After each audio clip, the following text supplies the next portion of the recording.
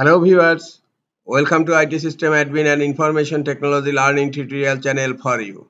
Today in this tutorial I am going to show you how to turn off or how to disable Data Execution Prevention DEP on Windows 11 computer. Sometimes it becomes very important for you, so don't forget to watch full video. To turn off or disable Data Execution Prevention on Windows 11 computer, go to Search, type Windows Security. Now click on Windows Security. In left pane, click on App and Browser Control. Now scroll down.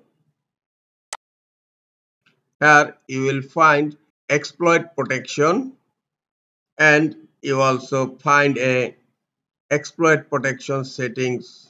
Just click on the Exploit Protection Settings. Here you will find Data Execution Prevention DEP, and by default it's turned on. Click here the drop down menu. Here you will find off by default. Just select it. Now click on yes. Look, this change requires you to restart your device. Now close Windows Security and click on Start menu. Click on Power and then click on Restart to restart your device.